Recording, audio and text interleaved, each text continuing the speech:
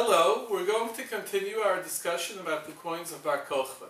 Specifically, we're going to discuss the motifs on the Bar Kochba Sela, the large silver coin of Bar Kokhba.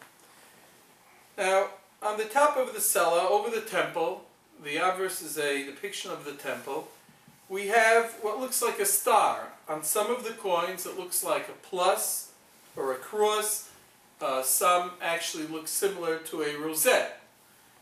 Other coins don't have the star, but they have wavy lines. Now these lines have been alternatively described as well as either wavy lines, decorations, a cornice, or perhaps clouds, or representing the presence of God. Further down we have this strange center with two dots. And then on the bottom we have what's been described as a balustrade or a fence. And there are different writers about what that was enclosing, the outer parts, the inner parts of the temple, and so on.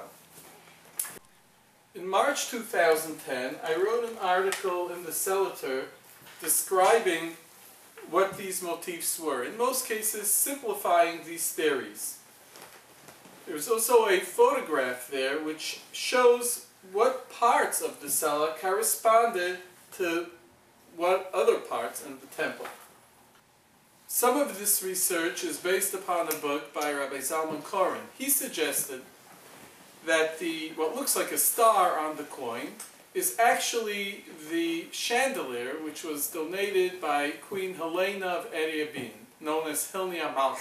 She was a convert to Judaism. And this was a very significant addition to the temple, as this chandelier, the lights reflected, were seen from very far.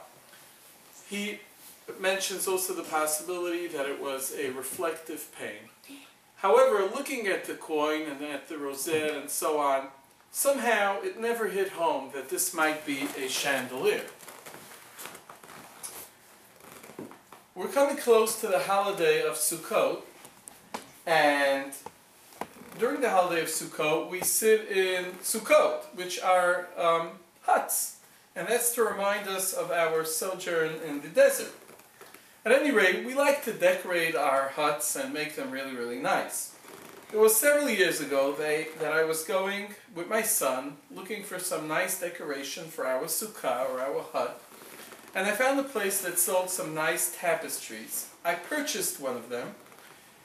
And that year, as I was sitting in my sukkah, and I was just looking at the tapestry, which was opposite me, it struck me.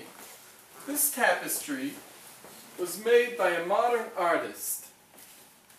Now, there's nothing scientific about it. I cannot say that the depiction is totally accurate. However, when you look at the artist's depiction, right there in the center is this tremendous twinkle. And it's doubtful that this artist ever studied the coins of Bar Kokhba, or perhaps even the temple. And yet, he put that twinkle there. And it dawned on me that all these descriptions that I had seen, rosette, star, plus, cross, even lily, were none other than various artists' depiction of the twinkle, of the light, of the rays that emanated from the chandelier of Hilnia Malka, of Queen Helena. Going further down, and this is not in the article, are the Talmud, the Gemara in Menachot, describes the staves, the two poles that held the ark, and it describes them as not puncturing, but poking through the curtain leading to the Holy of Holies, side by side. And this is exactly what we see depicted on the Sela. Finally, what's known as the fence or the balustrade is actually not a fence at all. If we take a look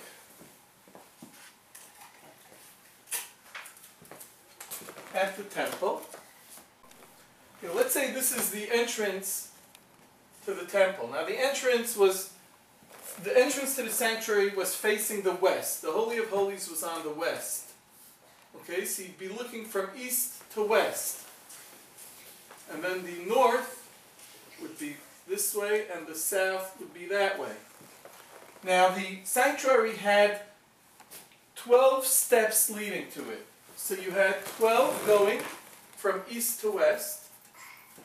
You had 12 going from north to south, and similarly from south to north. Now what would somebody that was standing on the outside, in the courtyard of the Israelites or the courtyard of the women, see? Well, he actually would not see what we see here because the altar was here. And the altar was rather large, 64 cubits in length with the ramp, which is over 100 feet. So the altar, which was set off a little bit from the temple wall, would have been something like this. And it would have cut off these steps completely and much of these steps, so that somebody viewing from here would basically only see as a complete set of steps the 12 steps going from north to south. Now if we look at the coin of Bar Kokhba, we find that there are never more than 12 steps. That seems to have been the design. Now sometimes on some tight dies or flans we may only have 10 or 11, but never more than 12. And so this seems to be a representation, a schematic representation on a schematically designed coin of the 12 steps. Finally, let's get to what are called the wavy lines. They're actually not wavy lines at all. Now in the article, with the permission of Amphora, we put a picture of an ossuary from approximately that time period, which shows these so-called wavy lines. They're a vine. Now it just so happens to be that a vine was hung at the entrance to the sanctuary. Now, people used to come, whoever wanted to donate to the temple, they would hang golden clusters of grapes. After a while, those clusters would be taken off and people would bring more clusters of grapes. But at any rate, this is the vine that depicts what was actually hanging over the sanctuary. Now, we've gotten several other artifacts to show you which also depict the vine in the same way. Here is a South Italian cantharos, which predates Bar Kokhba by about 300 years. And as you see, this is not wavy lines, but it's actually a depiction of a vine, just as it is seen on the Bar Kokhba coin.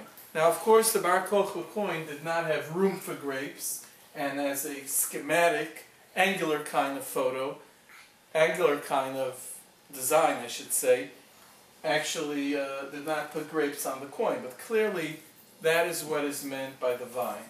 Here we have something, a rear vessel, closer to the time of Bar Kokhba, about 200 to 100 BCE. It may be hard to see because it's like a monotone, but once again, we see the wavy lines representing the vine. Okay. We will conclude for today. I thank you for watching and hope you enjoyed.